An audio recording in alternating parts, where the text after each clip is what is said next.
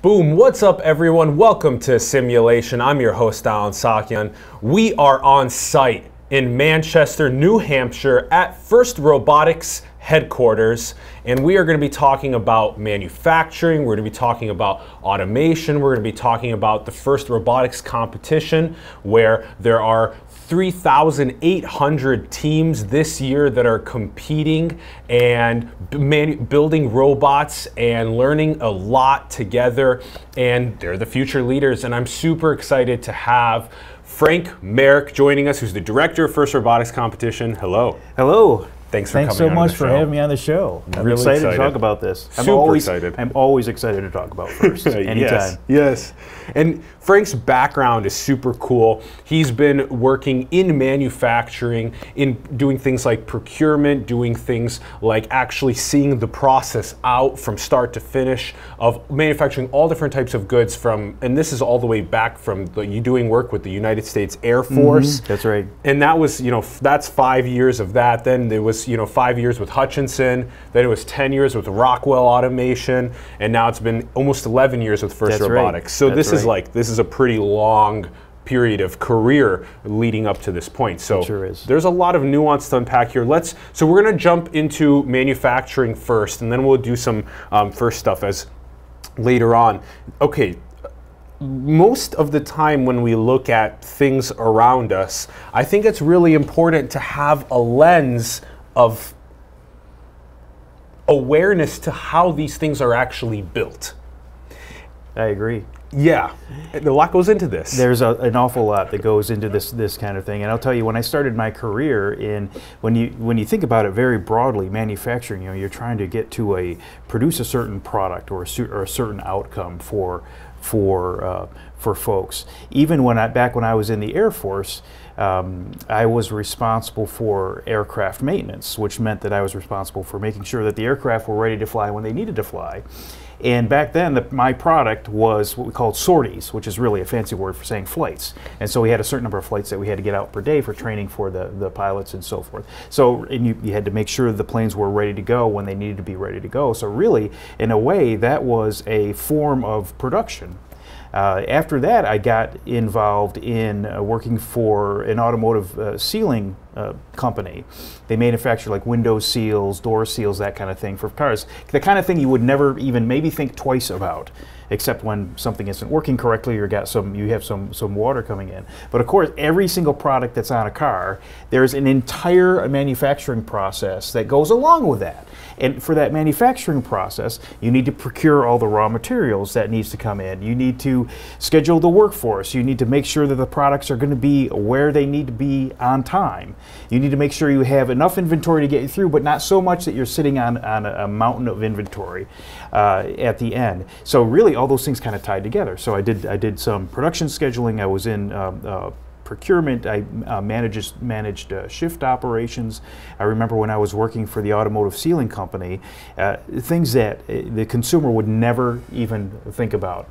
But we had a special type of rubber that we used in the automotive seals that was only good between 2 days after it was manufactured and 7 days after it was manufactured. It had this very limited sort of shelf life, and it wasn't possible to put it in the fridge. But all of that had to be sort of managed. But it was a great manufacturing is such a great, from my perspective, a great career. There's so many things going on all the time, and you're constantly trying to meet deadlines and trying to work as efficiently as you possibly can. Yeah, let's start going all the way back to, Air Force stuff quick, because this is so interesting. There was like a team of 140-ish people that you were working with and managing, responsible for. And this is really important because we don't typically think of the importance of things being super punctual and if aircraft are needed, they're needed. They're needed right away. Yeah. And also, keeping in mind all the time safety, just like we do at First. Exactly. Obviously, there are human beings that are going to be getting on board those airplanes, and we need to make sure they're maintained and ready to go and ready to fly safely. So it was a wonderful. I wouldn't give up my experience in the Air Force for anything. It was fantastic. It really was. And those at the scale, we're going to talk about robot inspection as well. Sure. But this is aircraft inspection this is a big deal. These have to be safe. There's a ton. I mean, we're talking dozens, if not 100 or more parts that have to be properly checked. It's unbelievable. The young folks that we had working on those planes under the guidance and leadership, mentorship really, of senior folks just did such a terrific job, so dedicated to their work, and under some very difficult conditions. I happened to be stationed at an Air Force base in the Upper Peninsula of Michigan where it would get 20 degrees below zero, and you still had to go out there and do what you needed to do. But such dedication on these folks, and really exciting as well. And then you started getting us deeper into understanding the in automotive space as well. When we sit in vehicles, are we really looking around at all of the different knobs and all of the different seals and everything that goes into an automobile is designed just extremely carefully, tested, the type of process that we had to go through to get one of our seals accepted by, for example, we happen to do a lot of work for GM, we did some work for Ford as well, was just incredible. Even you know, the window seals, it's a big deal. You wouldn't think twice about it, but you have very specific specifications that you're trying to make, because of course the automotive manufacturer is trying to deliver a high quality product to their customers as well. And something small like a little window leak, it's kind of a big deal if you just spent tens of thousands of dollars in an automobile.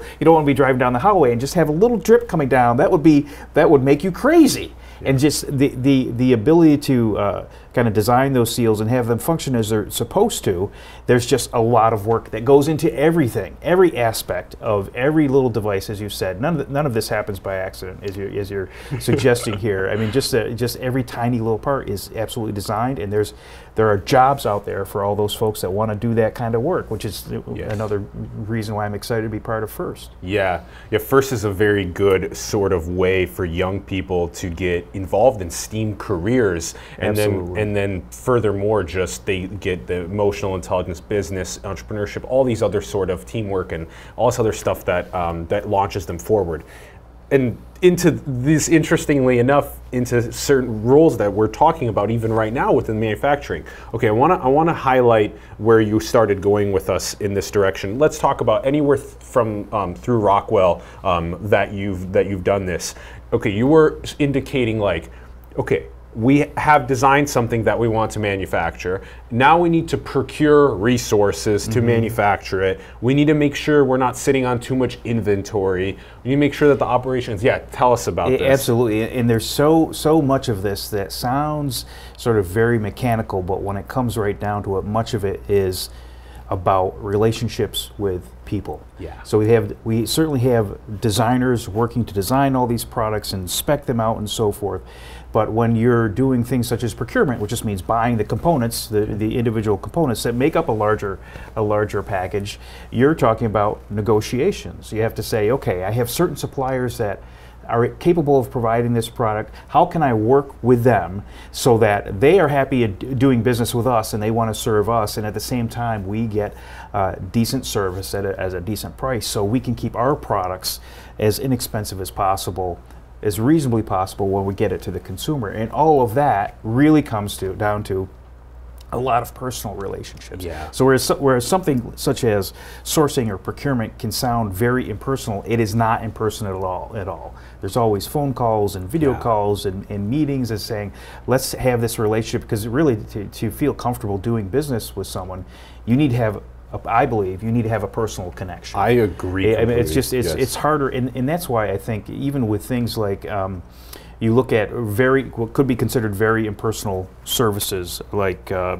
purchasing on the web, buying something on eBay or on Amazon or something along those lines. Even in those cases, I don't know what your experience is on eBay, but if I'm selling something on eBay or I'm buying something, I like to drop a little note to the person and say, hey, thanks, how are let me know this, it's going in the mail today. Just to let you know, I want to give you a heads up, because especially when you look at a situation with eBay where ratings are so important. So that you want to have that kind of personal connection. And that's what you do with when you're sourcing from a supplier as well. You're building a relationship, and then you're also rating, oh man, we didn't have a good batch of right. supplies that came in from that time. And sometimes the difficult times really show how strong those relationships can be, because things like that happen. Yeah, and then so this I want to mention this to you, because when I read this, I was like mind blown, because I remember judging with at the Silicon Valley Regional a couple of years ago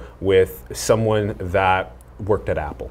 And they did a lot of the relationships for the manufacturing of the Apple hardware.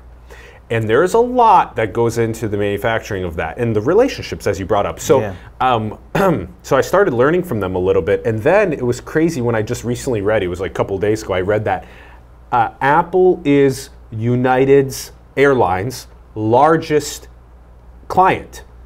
Apple buys 50 business class flights from San Francisco to Shanghai every single day. Oh, is that right? Wow, that is amazing. Whoa. I had no idea. That really is something, right? And even in these days, where you could say, well, why don't you just telecommute or do it by web? Well, you can, and that helps. But still, getting in a room with someone and making direct eye contact with them, being able to see their body language, being able to shake their hand, being able to go out to lunch and sit across from them and just share have a chat, share a meal when you're not. Tell me about your life in Shanghai, like what's going on here. Exactly right. And so many times, I'll tell you, I had this experience when I, over the summer, I traveled to an off-season first robotics competition event in Hangzhou in China.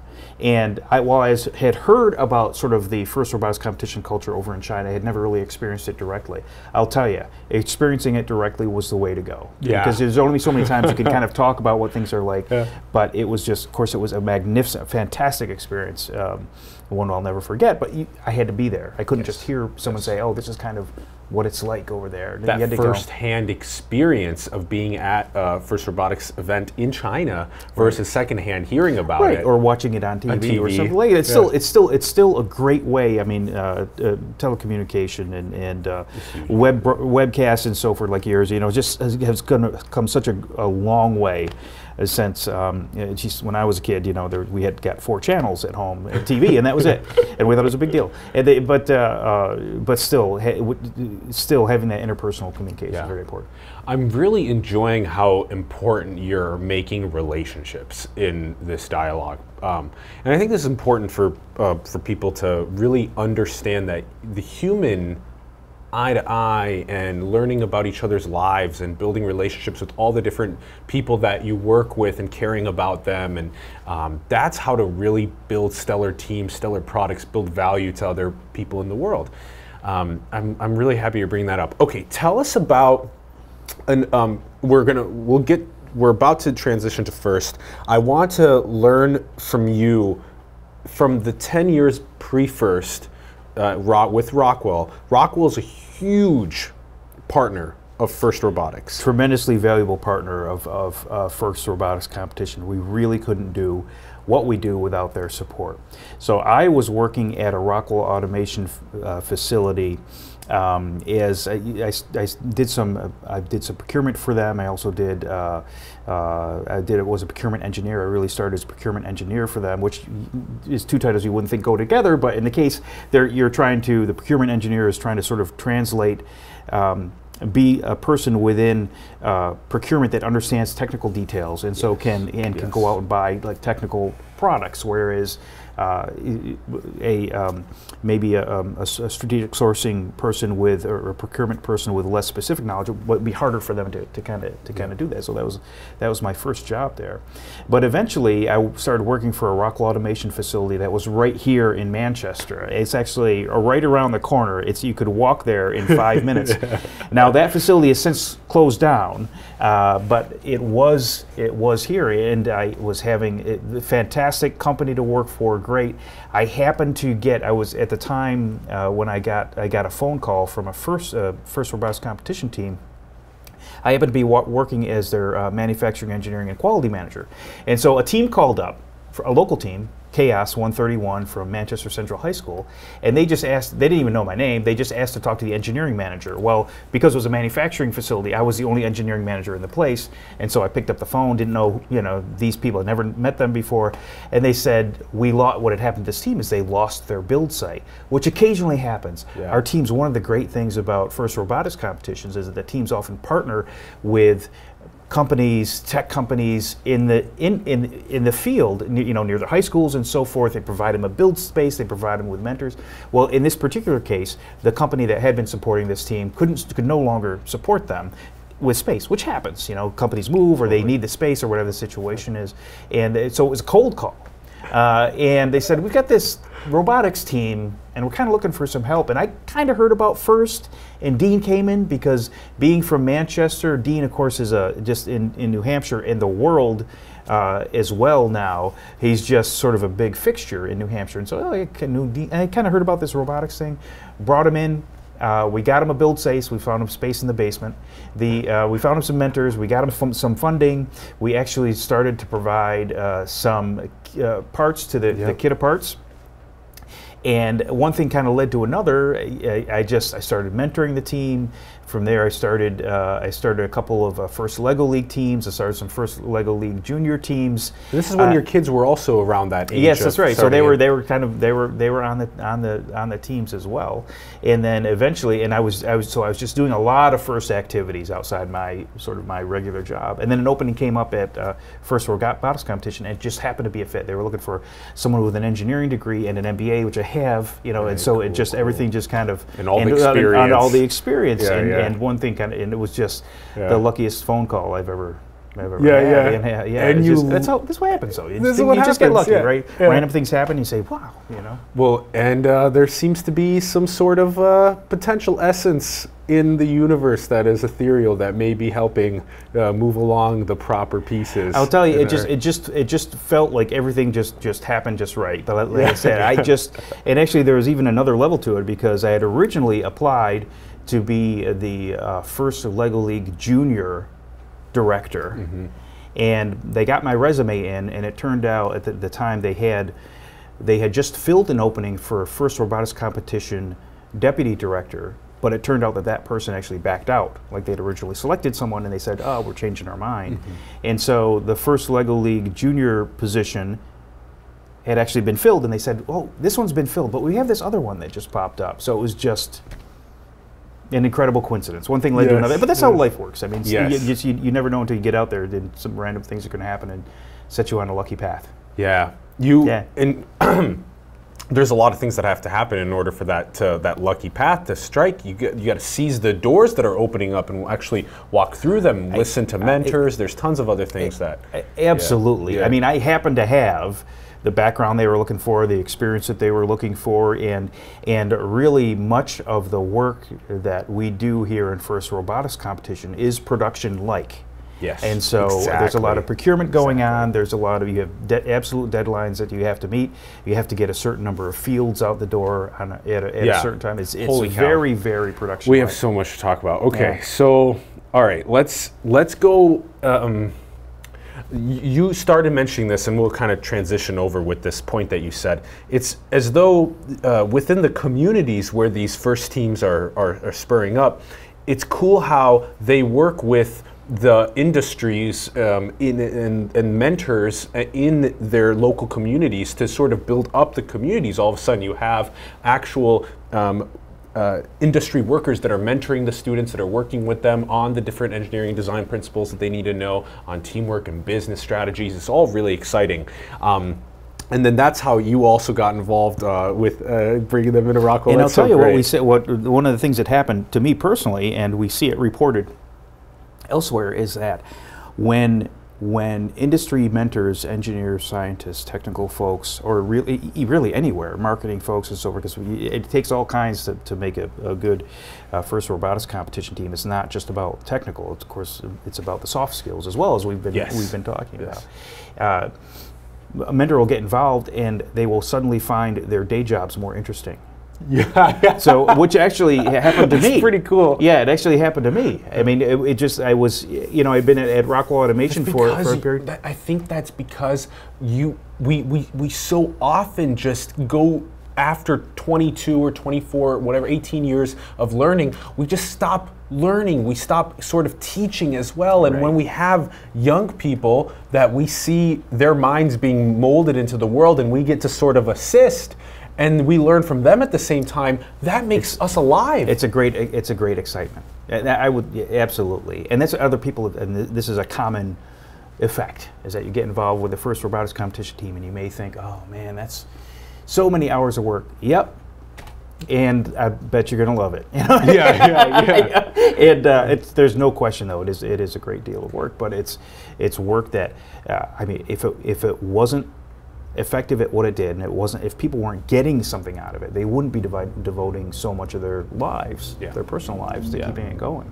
Yeah, there's something so important about getting people involved in just going one time to attend First Robotics and to volunteer in some capacity, especially as a judge, is a very exciting way to volunteer and get involved. Because this speaks to what we just talked about. You get to see young girls, young boys building and skills that are then going to help them so much with their lives. And so just being there, it sparks aliveness. Absolutely. And one of the challenges that we have, I'm glad you brought that up, because one of the challenges that we have within First Robotics Competition is you really can't understand it unless you experience it directly. It's very hard to sort of capture on tape. You can sometimes capture a little bit as some of the essence, but once you walk into a stadium, an arena, or even a high school where one of these events is being held, and you see the excitement and the energy and the absolute passion of these kids, I mean, it's a transforming experience, and it really is something that needs to be experienced firsthand to get the full effect. Yeah. Okay, so let's jump, because we got a lot to talk about regarding First Robotics Competition. Okay, so holy cow, there's an amazing sort of process that occurs behind the scenes every year. Absolutely. In order to actually come up with the design of the competition that occurs, because we all remember the battle bots type stuff where it's just robots trying to beat each other up in ways.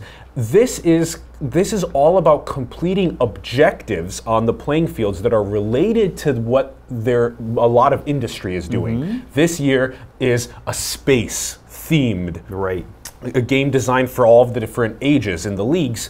And what's interesting about that is this is the breaking point of the space economy. We're going to space. Sure. And so we're getting them ready to build objectives for space. We're trying to build that kind of excitement, and it just so happens that this year, of course, is the 50th anniversary of the first moon landing, so everything kind of ties together.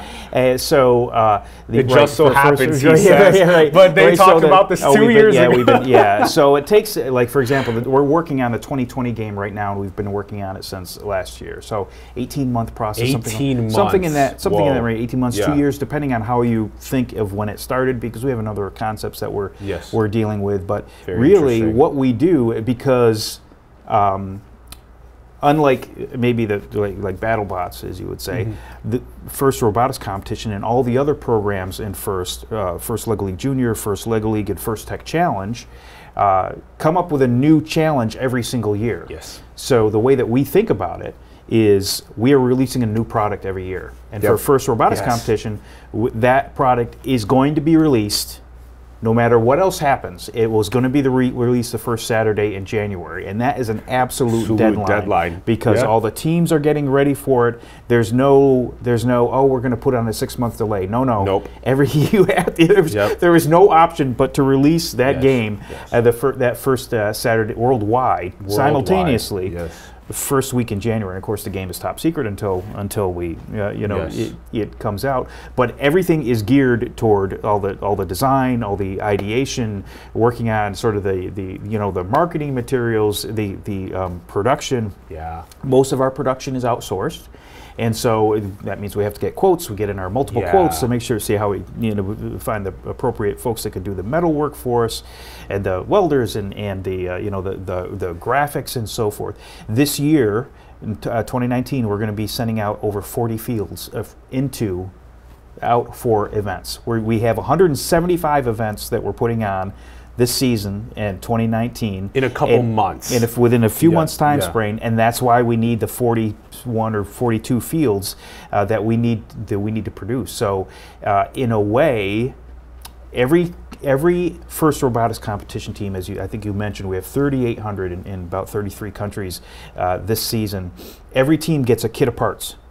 And that kit of parts can help set you up for basically what you need to get a very basic robot. It doesn't get you to, end effectors, manipulators, and all that kind of thing. It doesn't do the programming for you, but you can build kind of a basic, what we call a kit bot, that really is just on wheels and kind of runs around. Every team gets a kit.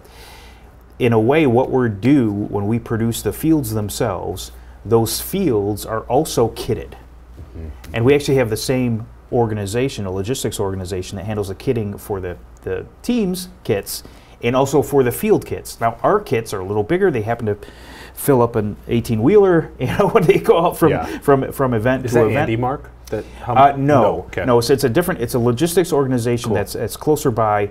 And they have, because we got to the point where we used to try to do this, like load trucks and so forth out of this location, but we've gone. There's no way. This building, was built in the 19th century, and there's not a lot of sort of dock space, or it just wasn't built for a side of large trucks and high volume. So we had to go elsewhere to kind of find that dock space to make things a little easier and more efficient for us. Frank, let me see if I can come up with a synthesis of what's already been said, because you're going super fast. Okay, so there's like almost a 2-year period that's going into the design of the games, and then what's again super captivating about what is being done here with FIRST is just the essence of only a short build, because that's a lot of what goes on in engineering and in iteration at a lot of industry, is that 6 weeks is the build from like the first Saturday in January until the middle of February is when they're starting to compete. They're starting to compete right towards the end of February. That's right. And they get this kit, like you said, and then and again, this is a big process of the teams, is to fundraise money from local industry and community, parents, etc., to be able to afford to participate in the competitions, and also to purchase parts through companies like Andy Mark and whatnot. And then also, you started telling us about the fields, and the fields are designed in a certain way by you guys for the objectives that the robots will achieve to be related to things like programming and mechanical, electrical, computational engineering and design. And then that really helps the kids realize that, okay, I'm going to be doing objectives related to sensors, related to determining how, like, doing some calculus with the trajectory of either like one of those wiffle balls, or there's so many cool items that you put on fields. So many things important there. So when you think about it, if it's a FIRST Robotics competition robot is a programmable electromechanical device designed to accomplish a certain task. Well, that applies to just about everything, right? I mean, that's right. If you think about it, I mean, there's programming in your cameras here. There's software in running your cameras. Every car now has whatever it is, 1 million lines of code or something. I heard some crazy amount of software so it's just what they're getting into is just completely applicable. Even though, it looks like they're trying to score a ball in a hole or something along that. All the things that they're learning completely applicable to what is needed in the world today. And of course, the important thing one of the key important things at FIRST is we don't just do technology for technology's sake. We want kids to get involved in something larger than just themselves. When you talk about, for example, the FIRST Lego League project, you might be doing a project about generating clean water or keeping the oceans safe or something along those lines. So we don't. It's very important to us, and we talk about it all the time, that we're hoping our students will take what they learn and get excited about and say, what are the big problems in the world that I can help solve now that I have this inspiration to do more than I thought I could do? Yes. I'm really happy that you brought up the fact that you change the designs every year to be related to objectives that are also related to like stewardship of Earth, and also technological advancement of Earth, and like eradicating poverty, and all these really important ways for kids to perceive what they can actually build to solve some of these big problems. This is the 30th year that FIRST has been going on. There's like, I think 500,000 kids around the world are participating in FIRST Robotics. Total at all the program levels, over 500,000. We're going to have something along the lines of 40,000 FIRST LEGO League teams, and I don't even know how many countries they have, 80 countries or something. It's insane. It's insane. Yeah, and it's really good to get them at the super young age of actually one of these sort of awareness shifts that I've seen in young kids is when they use like, you know, MIT Scratch, or when they actually can do something block-based programming wise, and then they let the robot perform and they go, I made that happen, when they actually design a video game and they have the character do what they asked. Another one of these is when they look through a telescope and they see the rings of Saturn, when there's when they see that for the first time, because that's when the awareness gets profoundly shifted and there's no going back. I'll tell you what we find. We've actually we've had a number of very generous sponsors throughout the year, and we continue to have that. Partly because they see the value. Now, when we were doing we just had FIRST Robotics Competition, had our kickoff first Saturday in January, and one of the questions we asked a couple of our major sponsors, Rockwell Automation, and Boeing as well, because the season itself, it's our FIRST Robotics Competition game is Destination Deep Space, sponsored by the Boeing company. We said, what's in it for you? And they talked about all those kind of things for, you know, getting people excited and trying to build a future workforce. One of the greatest things that we have is that we've been working on for years now is we have been having Brandeis University.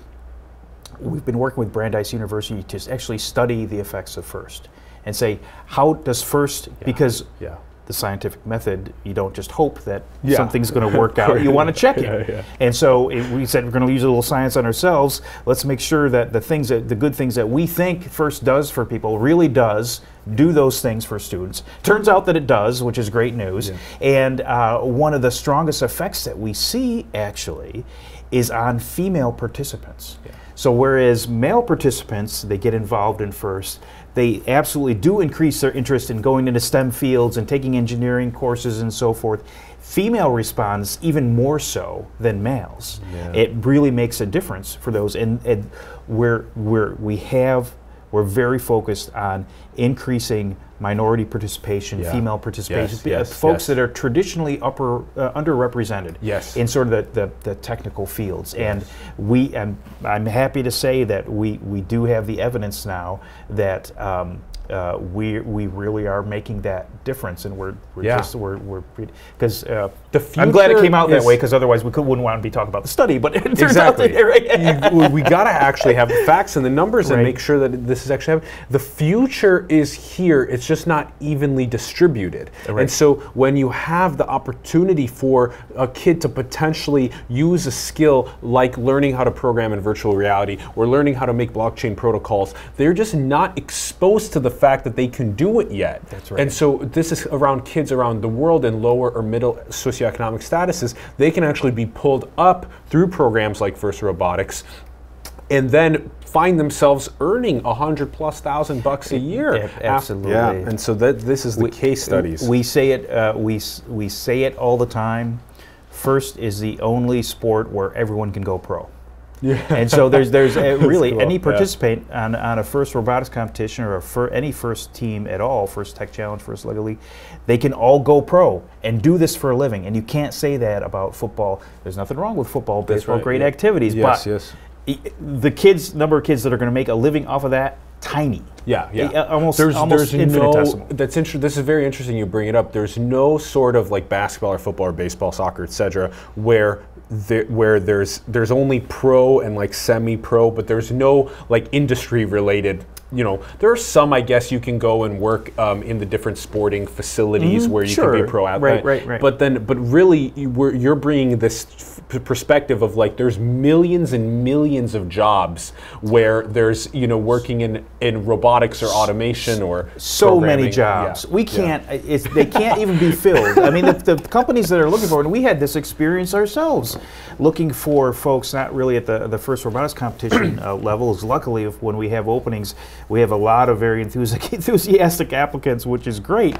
But you know, trying to source, for example, an IT professional, there is a lot of demand out there, and there are just not enough people to fill all those jobs, and that's what we're trying to fill that. We're trying to create that pipeline and fill that gap. Okay, I want to get a little more technical. All right, so this is all extremely important on building the future and helping build the youth to care about the future.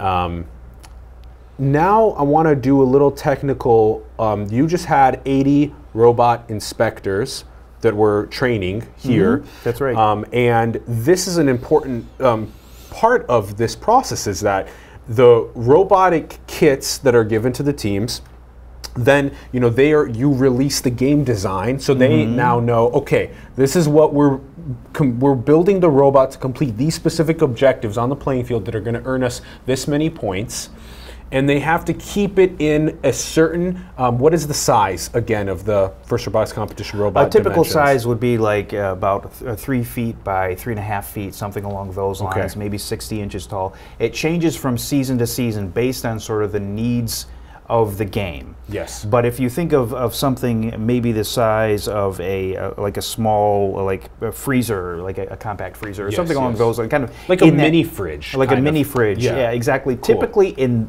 that, roughly that size, and for total weight, probably looking at no more than 150 pounds or so, because we have weight limits as well, of course. Yes, so weight limits 150 on the robot, and about a mini fridge or so. Yeah. And then, so now what's happening is not only do they have to fit in the size and weight restrictions, but then the robot inspectors that you're training, there's certain, again, if the teams fundraise enough money, which they're totally incentivized to fundraise more money, they can add better and better quality gadgets and gizmos to the actual bots so they can complete those objectives. But then robot inspectors have to come and make sure that the robots are compliant with FIRST's.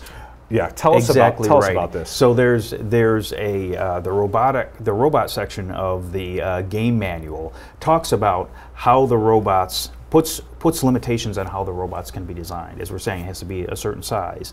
This year you can only reach a certain distance outside sort of the perimeter of your robot. There's a limitation on there.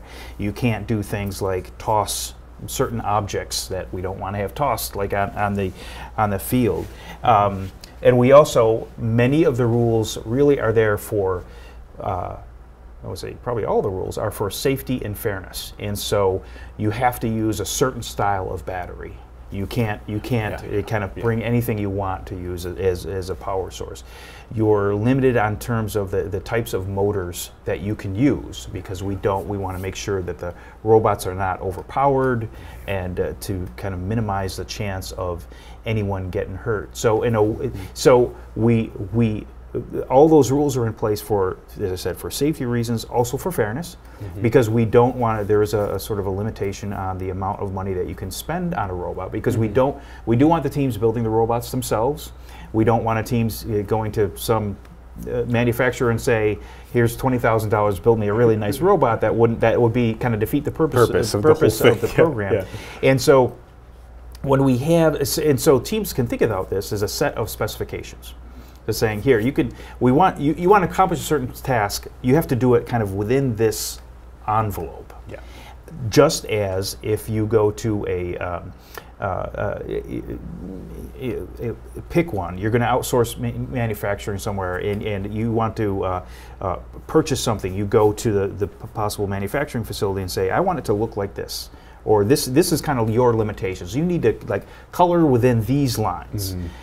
You don't want them coming back and say, well, we decided to ignore what you said and just kind of did our own thing. No, that's not how it works. We want you to be creative, but within things that keep things from a FIRST robotics competition perspective, fair and primarily safe, because we're always concerned about safety. Like a rover or a satellite needs to fit certain components inside of it and a certain sizing for going up. Exactly right. They don't have an unlimited weight that they can ship to Mars, right? There's something, okay, it's got to weigh this much or no more than this. Yeah. It's just the same principle. And then there's like the certain ways that they want to potentially analyze the soil composition, so that they need the certain tools on board. Right, exactly. The same principle. And so here today we have our lead robot inspectors. There's a lead robot inspector at every event. So every of our 175 events is going to have a lead robot inspector. Working for that person is a number of other robot inspectors, and their jobs are the teams bring in their robots, and the idea is that they are making sure that folks looking at the robot, doing the inspection, making sure that all the rules, the required rules, are being followed. But it's more than, they're not just police, right? So they'll say, you've got a problem here, let's see, is there a way that we can work with it, work it so that we can get you compliant, because the goal is to not keep people off the field, but get them on the field following all the rules. Yep. You definitely started breaking it down. It's just nuts. The motors, the battery. There's a sensor limit as well, right? Is that true? There's no specific sensor limit. Okay.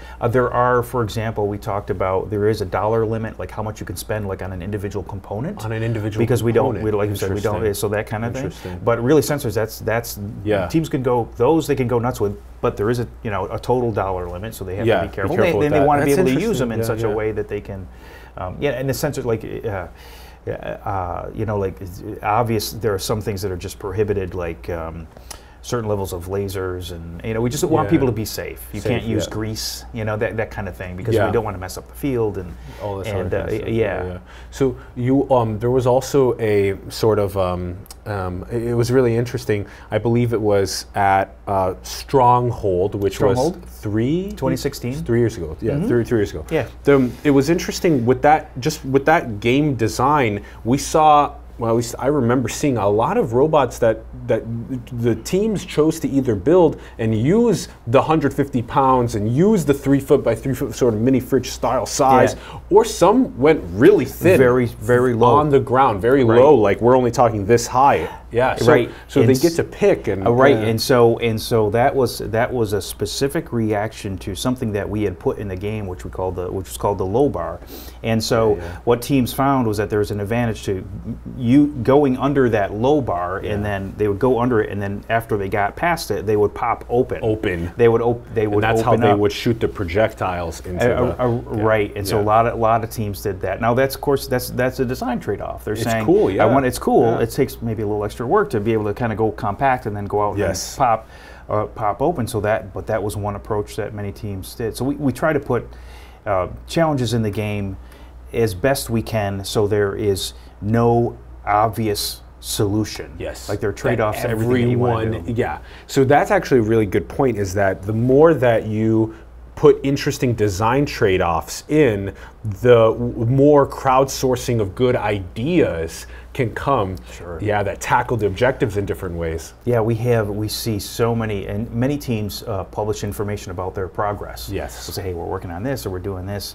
There's even a group of folks that put together a challenge, what they call the Robot in 3 Days project, where they will mentors, typically some students as well, but they'll try to test out some concepts, try to finish a robot actually in 3 days. And this is the very cool that when you, this is like a hackathon for a robot for FIRST, and what's good about that is when you have this sort of like, you're set a conscientious deadline, 3 days, then you work really hard with a group of people with teamwork and with operations and manufacturing, engineering, design, prototype, etc. You get it done. Not only does it feel really good to be able to say that you've done things like that, but then you realize kind of what industry like hackathons and processes are. You know, this 6-week time crunch you give, this is for specifically FIRST Robotics competition, FIRST Tech Challenge, FIRST LEGO League, FIRST LEGO League Junior have longer sort of builds and periods of time to. That's right. And actually, we're making a change to this.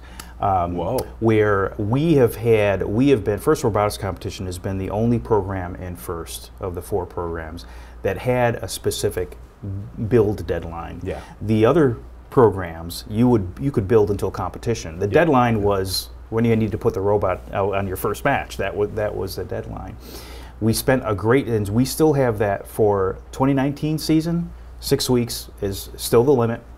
We made a significant decision. We've actually been working on it for a few years now, that starting in 2020, there will be no stop build day. So you are still under major change for us and for the community. And you still, of course, have a deadline. The deadline is when are you going to be going to your first competition? And I'll tell you the reason why we made this change. The primary reason. We have spent a lot of time in the last few years working on equity, diversity, and inclusion. And when we looked at the stop build day through that lens, there are other lenses to use to kind of look at the different ways to look at it, but when we looked at it through that lens, we recognized that many of the top teams, probably most of the top teams, not exclusively, but almost certainly most of the top teams, actually build 2 or more robots. Oh yeah. So they will have build enough money to be able to spend in that dollar limit that you have on one robot. They can do that multiple times. Right, because the dollar limit is on your competition robot. On your competition robot. And what you need to bag up, there's a point when it's time for stop build day, we would put the robot in a bag and say, I'm not touching it again until competition. Well, teams that are well resourced would put that one robot in the bag and then keep working on the other robot. And one of the advantages that multiple robots has, for example, and it probably is not immediately obvious, is you can continue to work on software and that kind of thing, but also you can get in drive practice. And so driving skill is so important to doing well in our competitions. It often can kind of make the difference. So you had teams with more resources that were out there driving away, where teams that with limited resources, under-resourced teams that got their sad robot sitting off in a corner in a bag, and they're like, well, what do we do? There's nothing we can do. Before competition. Right, there's nothing you can do. And there's also the resource set. Teams can also then have things like their own practice fields, things like that. Exactly right. And then they can also do things like they can use a robot on the field that can potentially could they use a different? No, they can't use the other robot. No, they have. So the other robot is really just like a practice robot, but we did have some rules allowing, like bringing in a certain amount of additional weight or swapping out components and that kind of thing. So whereas you do have one competition robot that you enter in each event.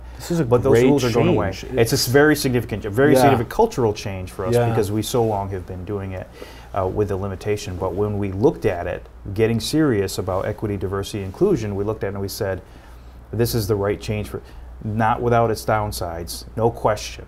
And we heard a lot from the community, some saying this is great, some saying this is too much, I can't, because there's some value in having sort of an imposed limitation on how much you're working. Deadline, Because now they can tweak it all the way up to competition. Right, and so they might be, whereas whereas if you're the spouse of an First Robotics competition mentor, you may have been able to say, okay, this is it's only for 6 weeks that I won't be seeing her, because she's off doing the robot thing. Where I'm back, whatever the situation would be. She's off doing it, I don't see her. But now they're saying, well, now you're extending that time. But the approach that we're taking is that this puts scheduling in the hands of the teams. They are completely making their own decisions. So if they wanted to, if they really, a couple ways to approach this. If they wanted to, they could say, probably a way we would not suggest, but they could say, I'm going to work as hard for 10 weeks as I'm doing for 6 weeks. That sounds like a recipe for burnout to me, but they might make that choice. Or they can say, I'm going to take the amount of work I was doing over 6 weeks and spread it out over 10 weeks. So instead of a 5-day-a-week activity that I have, it's only a 3-day-a-week, and I might be able to, that might lead to play a different extracurricular at the same time, music or sport or other things. Exactly right, because we have, especially for students, and that's a great point about students as well, of course, is that their participation in First Robotics competition or any of our programs is, of course, competing with 1,000 other things that they could be doing, including sports and music and all that, which we encourage. well-rounded students. We don't want them just doing robots. That doesn't. It's not going to lead to a good outcome for anyone. Multidisciplinary, Right, but it's not going to be a lead to a good outcome for anyone. You know, another huge principle of what you're teaching us right there is that now it levels out the playing field in terms of now the teams can work on the robot and practice with the robot leading up to the competitions instead of just the resource-wealthy ones could practice. Absolutely and right. drive, And so, because as you pointed out, some of our teams have like full fields or something similar to a field, and now they can invite other teams and say, come on, it's open all the time, there's no restrictions, you don't have to worry. If you have just one robot, you could still go practice with it after that what would be a traditional 6-week There's build. also going to be a lot of time that they can then you're adding time then for them to be able to learn and iterate as well, which is cool. So it's actually opening things up quite a bit. That iteration is so important. Yeah. Now, if you ask me what the practical effects are going to be, we're going to find out. Because human nature being what it is, it wouldn't surprise me if many teams are still scrambling at the end of, the day before the competition, as they used to scramble before builds, right? But at least, but if they're in that position, maybe they didn't have to worry about so much scrambling early on. But teams can take it really any way they want. They could say, we're not really going to start working on the robot until 2 weeks into the season. So it'll still be a 6-week build, but we're just going to, it's putting, teams are more in charge of their own destiny now. Yeah. And honestly, some teams are just, they would rather, there's some sense that maybe they would rather have first say, no, here's your deadline, rather than going the other way. But I think overall it's going to be a great move. Yep. I think so too. And it's really good to there used to be this, you need to bag it up and seal it, and you don't have to do so many rules, and so it's kind of nice to I'm telling you, and one of the things that we're trying to do is long term reduce the complexity of first robotics competition, because there's still a lot of rules. But getting rid of, we're doing our best, but getting rid of stop build day and all the rules that go along with it, that's a whole set of rules that we don't have to, you're no longer going to get penalized. Opening things up for kids to participate in other things, do additional build time, spread out the build time. It's very interesting stuff. More iteration, they can drive more. And the reason we announced this, I think in October or November, but anyway in the fall, for 2020, because we wanted teams to take this season to think about, the 2019 season, to think about how they run the teams, what's important to them, which way they want to go, because it is so easy in first robotic competition in life to just get into a rut. Well, we've done this, it's worked for the last 10 years, we'll do the same thing again. And now we're saying, no, I mean, really think about it. You may want to do the same thing again, but take a breath to say, okay, I now have this, the landscape has shifted. Formulaic change. Right, think about it. Think about what's important to you. And what's the best way to reach those goals now that you have a longer sort of span of time to do it? You may do exactly what you were doing before, but I think that many teams will look at it and say, oh, we can do things a little differently. Maybe we can do things with less stress, and we can still kind of achieve our objectives. Okay, let's talk on culture, because this is really important. There's this first robotics culture of gracious professionalism. We just had Woody Flowers on the show, and there's a cooperation. This sort of idea of being graciously professional, so that you can express a great amount of love and compassion for other people and other teams, with providing parts or providing help and guidance, mentorship, but still compete on the field. That's such a beautiful way of seeing the world of how we can work together. And I think that it's something that is fairly unique to first robotics competition, to all the first programs. As well, because all the programs have that gracious professionalism built in. The idea that you can, as you said, you can compete while still being compassionate towards your opponents. Now, this is probably not the kind of thing that you might see in NASCAR or in, so I'm trying to imagine. I mean, it's not. I know you've been to many events. You've seen it. It's not unusual for someone, a team, to tell the announcer in the pits, we're missing this part or we're missing this tool, the announcement goes up and 10 different teams will come running over to try to help, to say, here's a tool. Can you imagine, like in a NASCAR situation where some NASCAR team says, I'm missing this tool, and the other NASCAR teams are coming around. Now, maybe they would. I don't know. I don't know how that would work, but I think it would be rare. It's like a shift to an abundance mindset on the planet rather than the scarcity one. Absolutely. And we see things, for example, like the pie is growing for everyone instead of I have to keep. So first, robotics competitions still want to win, but they want to win against opponents that by doing their best against other teams that are also doing their best. Yeah. And sometimes you need to help those other teams do their best. You know, off the field is the kind of thing that I'm talking about. But but and also like, but there have been times like during matches where an alliance. This happened in a finals event recently. I can't remember where it was, where an alliance recognized that another alliance needed to take a timeout, but that other alliance had already used their timeout. So the first alliance took their timeout so that the other alliance could have more time to get their robot up and running. I mean, when would you? Gracious Where do you see that? Yeah, that's I believe, because you want to. You don't want to win because the other guy had a broken robot. Exactly. You want to do well. You want to do your best while competing against them that's all doing their best. Yeah, or sharing components. Or it's so important to us. And the culture. I mean, we've been around. You said we're going on. First itself going on for 30 years, and certainly first robotics competition 26, 20, I don't know what the total number is right now, but something around 26 years. But we've had this, people are so fanatic and engaged, many people, with first robotics competition. You can really engage it at any level you want. You can just go to a competition and check out a competition and have a lot of fun. And we get like a lot of parents doing that kind of thing, engaging at that level. You can get much more engaged. We have, for example, I'm not sure if you're aware, there's been a tradition going on at championship where there's a robo-prom.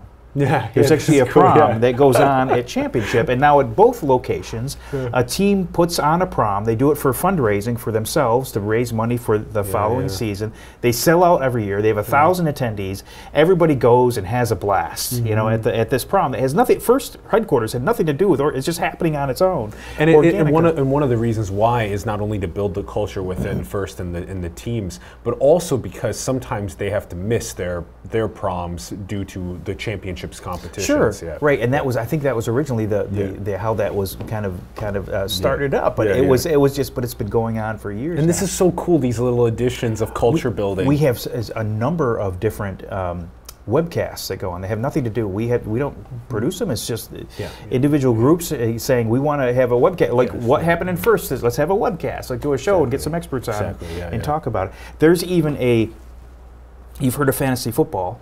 There's a fantasy first league. Where you can go and pick teams. That's so funny. Yeah, no, it's insane. That's so funny. It's insane. Now it's not like 1,000 people are participating in that, but now that's funny. It's unbelievable. But people take it and they run with it because there are all these different aspects of first, not just about the robot.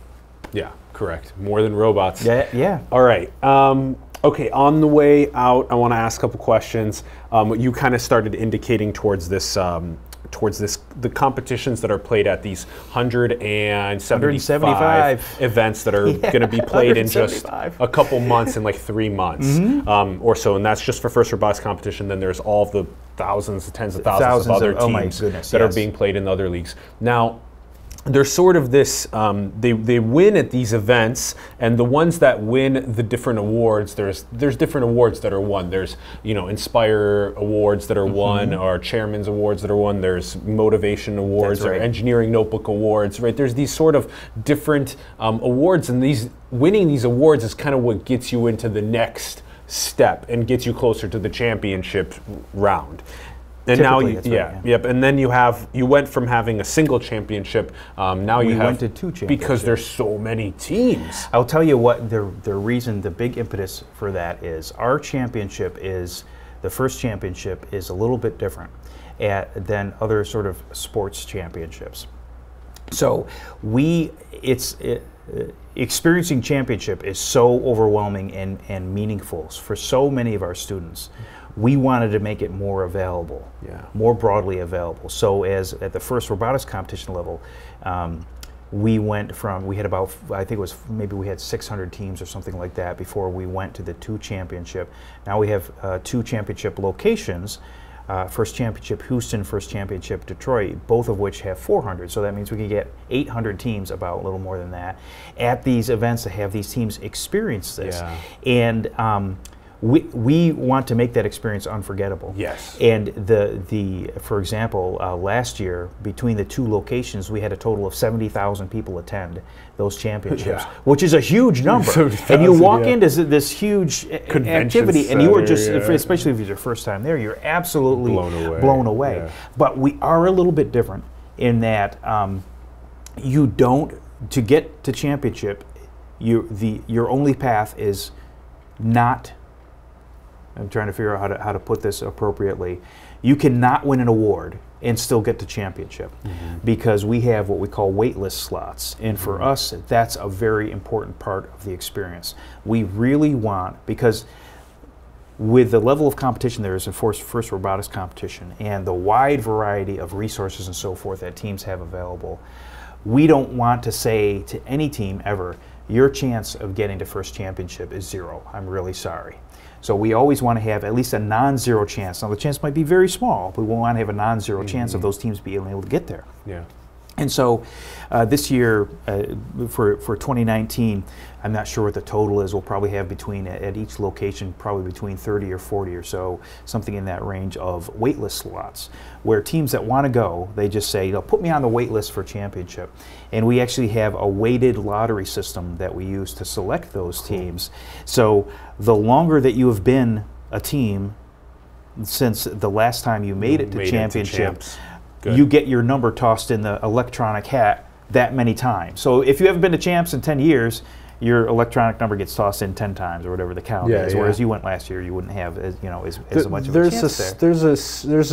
There's a couple things to measure there. I mean, one of the things to measure is, of course, the benefit of having teams that didn't win awards attend championships. There's a lot of potential benefit there. There's also the kind of like benefit of enticing them to potentially, you know, strategize and work harder to win awards so that they don't just rely on a wait list. There's also, you don't necessarily want to go to champs and then get crushed by other competition. There is a lot that goes into that, and we find a championship just to be, from what we've reported from the teams, just very inspiring. Yes. For every team that goes, and we say,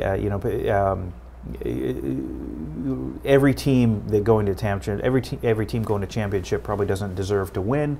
There's no team I know of that does not deserve to be inspired, and so we want to make that. That's a good way to put it. We want to make that possible, and at the same time, we talked about because no matter how we structure the rules, no matter how big the tournament, the particular event is, or how small it is, there is always somebody. There is going to be teams that are in the bottom 10% of the rankings, no matter how great they are, how great they are. Yeah, totally. So what we try to do, and this is a phrase that actually came from one of the first LEGO League engineers, is kind of the back on the bus experience. So we want every team that goes to an event, when they get back on the bus, to say, that was worth it.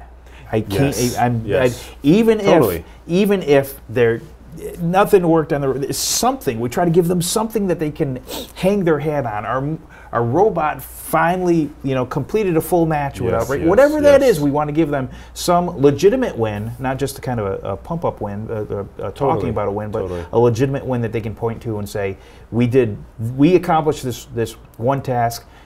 We didn't do great in the rankings. You know what? Next year we're kind of going to come back and we're going to do better. That's kind of the goal. Of inspiration, a little bit of legitimate thing that they can point to, say, we got this done. That the tiny bit of additional drive that someone can feel from accomplishing something or hearing the good job from someone else, that is a huge motivator to drive forward. So that happening at all levels of participation is really, really crucial, but also to open things up for people that may find themselves potentially deciding to want to endeavor into something else because they may not find themselves so good at a certain aspect of things. Okay, we do a couple normal questions on the way out of our shows, and I'm excited to hear some of your thoughts about them. Okay, one of the questions that I'm finding interesting to ask people is about forces that sort of transcend the human experience. So some people reference God, some people reference all that is, some sort of cosmic or universal spirit, something that's past the three-dimensional reality. What do you think transcends us? That's a great question. I find that I have had, I'll tell you about a transcendent experience that I had in FIRST and what it was like, and it was legitimately for me transforming. So I had I had been mentoring a FIRST robotics competition team for a few years. I had a rookie FIRST Lego League team in a town nearby my home, and we worked really hard with this team, rookie team. Their first year, everyone's first year in the organization, we went to a local competition, and I think there were like 15 teams there. It was actually at the University of New Hampshire over in Durham, New Hampshire. And during the event, they were doing, of course, FIRST Lego League, it's a single day kind of event, and there, as you know, there's a number of judging sessions that you go to. We were doing pretty okay. Like it was, I thought it was going okay. We're doing okay on the table. We were doing okay in the judging sessions, and at the end, we got to the awards. And we went through, they started going through all the sort of the awards that they were giving out, and they went through the technical awards, and we didn't win anything, and they went through the project awards, and we didn't get anything, and they went through the good, and we didn't get anything. And so in my hot mind, I was actually rehearsing a little script that I was going to say to the kids to say, you know what, we didn't win any awards, it's not important. It's about the experience we learned. It's your first year. I could see that you guys were having fun, and so we're going to come back in it. And then they got to the Champions Award, which is the top award for the FIRST Lego League, and they started reading through it, and I started to get just they went through this description of the award and so forth. And then the judges' scripts are playful. I was in my mind, I was at that moment practicing what I was going to say to the kids. Yeah. And they said our name. Yeah. And I was sitting down. I got dizzy. I mean, I'm not kidding. I got dizzy. If I'd been standing up, I would have fallen over. I could not believe it. And at that moment, because I realized I had kind of set up a little wall in my mind about between what was possible and what was impossible with students of this age.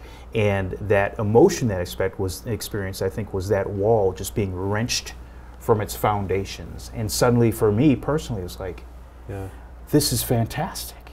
And it's that kind of, for me, that was a transcendent experience. And we see that oftentimes in FIRST robotics competition. I'll be walking around the pits, and I'll be talking to a student. That's happened to me several times. I'll be talking to a particular student on a team, and they just seem really excited and they know all their stuff, and they know what's going on. And then later on in the ceremony, they'll be announced for Dean's List. It's like, this is fantastic. Yeah. So for me, it's those kinds of moments. I can't really explain that moment or logically how that happened. But I'll tell you, I was legitimately ready. I was dizzy. I'm not making that up. I was sitting down. Especially when you're getting ready to give the script. I was ready to say, hey, it's okay if we don't win anything. And then they win the top award. And it was just, boom. Just a great, and how transformational for these kids. I've never seen kids so excited. Exactly. Oh my gosh. It was transformational. I'm glad you brought your experience with that up. I've had also a similar experience of an all-girls FIRST Tech Challenge team that won the Inspire Award, and that was my first time judging. And when they're running through high-fiving, I'm like tearing up. Yeah, it's so, and I'm just like, oh my gosh, like 13 to 17-year-old girls are just like, they know so much more about engineering and designing robots than I do. I'm like, awesome. How do we get this around the world more? So I'm glad you brought that up. Okay, this wouldn't be simulation if we didn't ask you. Do you think we're in a simulation? Boy, that's a great question. I guess I wouldn't know. I guess I wouldn't know on that. And it's actually funny because I was just thinking of when I first became director of first robotics competition, because I was deputy director for a while and I became director, and I saw a comment on one of the message boards that said something about not sure if I was like, my person was like a construct or something that like marketing had invented, or something like they created this personality or something. And I posted a blog saying, hey, I saw these. I said, to the best of my knowledge, I'm a real person. But I posted to the, I linked it to the, you've heard brain in a vat, right? Yeah, and so I linked to the brain in a vat entry on Wikipedia so that they could take a look to see that. So to the best of my knowledge, I don't think this is a simulation, but I guess it's not outside the realm of possibility. Yeah. I love it. I love it. It's such a good thought experiment. And yeah, I feel like I'm constantly leveling up. I'm leveling up in a game, and I love doing the hard work to level up, gain the experience points. Oh yeah. Something we talk about a lot on the show is making sure that the next generation of leadership is striving to be their best selves in the world. We need them. Absolutely, especially with when you look in the culture. I'm sure every generation probably says this, but you look at a culture and the way the culture is going right now, and you just get the sense that many folks are just kind of hoping that good things happen to them, you know, versus actually seizing the opportunities and going out and working for it. Then it's also up to us, and not only for them to work really hard and the communities to help. But then it's also up to us to do things like help with the planetary design and architecture, where the resource flows and frameworks for all people, the baseline is constantly increasing so that people have maximal degrees of economic freedom to pursue what actualizes them. I agree. And one other element of that is from within a first robotics competition standpoint, of course, is mentoring is so important. It's just a critical part of the program. Yes. And it really transcends showing students how they might want to put together a robot. It's about helping them win at life, not just win in matches. Yes. But saying, look, you got to go out and you know what? You're going to have to do some things that you may not want to do. Yeah. But that's how you learn and get grow. ahead, right? Yeah, yeah. And you make it so much easier on you in the long term if you do some of those hard things up front. Yeah, face adversity and learn and grow and get through it. This has been super enlightening. Talking about manufacturing. Thanks so much for having me. Talking about the complexity of that. Talking about first robotics competition and all of the complexity in that as well. This has been a lot of fun, Frank. Thank you so much. For me as well. Thank you so much. Thanks for having me on the show. Glad you had a good time. Thanks everyone for tuning in. We greatly appreciate it. We'd love to hear from you. Give us your thoughts in the comments below on the episode. And if you're interested in any programs at First, we have programs from 6 to 18 years old. Please go visit www.firstinspires.org. Check us out, and we've got all kinds of we got something that'll work for you. Firstinspires.org, links in the bio, check it out. Like we talked about in the episode, even that tiny bit of volunteering and seeing how children's minds are being molded through things like this in the world is super enriching. Go and check it out. And let us know your thoughts, and thank you very much for tuning in. Build the future, manifest your destiny into the world, everyone. Much love, and we will see you soon. Peace. That was Great. so fun. All right, thanks. That was good. Thank you. That was a lot of fun.